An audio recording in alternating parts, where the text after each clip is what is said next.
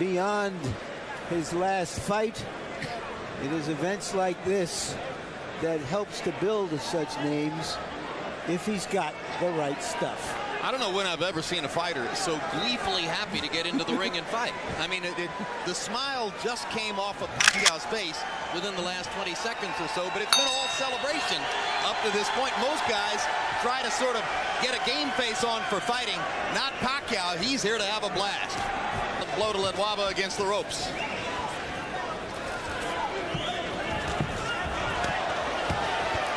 Sanchez, who drives Pacquiao into the ropes and doubles up the jab and lands a right hand up the middle and fires the jab a couple more times. And a good little rally by Agapito Sanchez. Pacquiao rips Sanchez with a straight left hand. And he's kind of turning it under that time. Almost a slight uppercut, as that one was. He decided to stop the right straight hand and just bring him underneath a little bit. Pacquiao threw 42 punches. Sanchez threw 84. So a neat statistical anomaly as Sanchez throws. The right eye of Pacquiao. Now Pacquiao says he's never been cut before. Got his balance right. He makes you miss and he pays you back.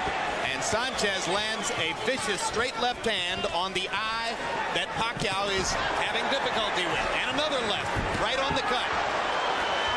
And now Pacquiao begins to cut loose a little bit. Sight out of his right eye. I don't think he can see it all out of the right eye. And that's what Sanchez is taking advantage of right now with his left hand. As I said,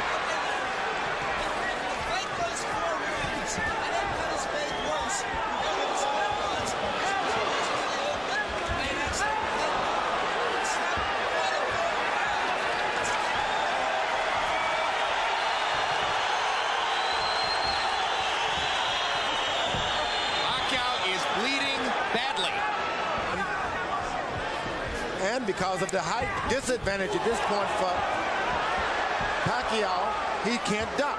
And very short odds. And now there's a low blow by Sanchez right on Pacquiao's cup. And Marty Denkin, the eyelid. How much chance they can actually stop the flow of blood? That's what we want to look for. Stop the blood. This guy can get his aggression going because they can get that control. You make Sanchez just start protecting himself. You'll be right back in control. Pacquiao landed that left uppercut, now fires a left over the top. He's starting to reach Sanchez a little bit with his punching power. Sanchez very sturdy. Break! Stop! We mentioned all of those top-rated featherweights who fought Sanchez. None of them ever knocked him down. 1 point. 1 point. 1 point.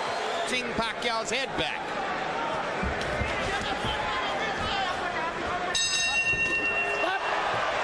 Horrific combination by Pacquiao. I agree with Larry Merchant 100%. Manny Pacquiao evened that fight up in round 3 when Marty Denkin took the point. The first 2 rounds I gave Agapito Sanchez. He was too busy in the first round, made the better shots. Pacquiao now battling unusual circumstances and the deficit of a big cut over his right eye and trying to adjust. Seems less troubled by it than was the case in round 2. Pacquiao, if he comes up with a couple of combinations, I'm telling you, we can see a different fight within no time flat.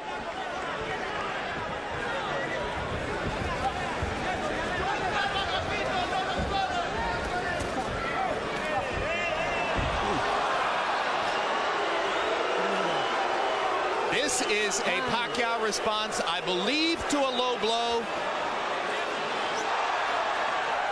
Great! Watch your head.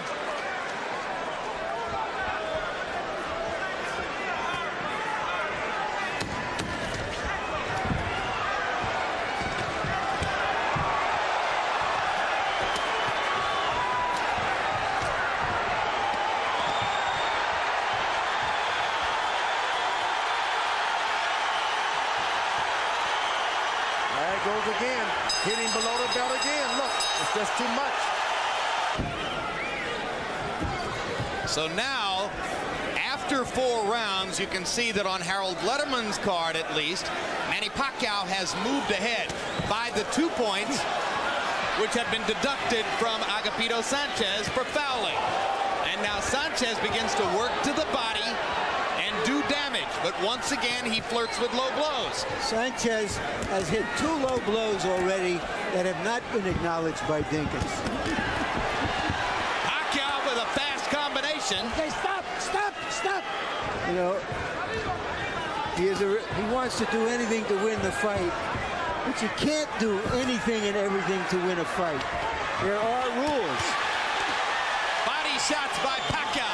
In your view, should Sanchez already have been disqualified from this fight? For a long time. Too many low blows. Now you're only talking about hurting the fella, but permanent damage down there. So in your view, this fight should already have been over with Pacquiao the winner. And I agree with George. The referee does not pay any attention. But this is what...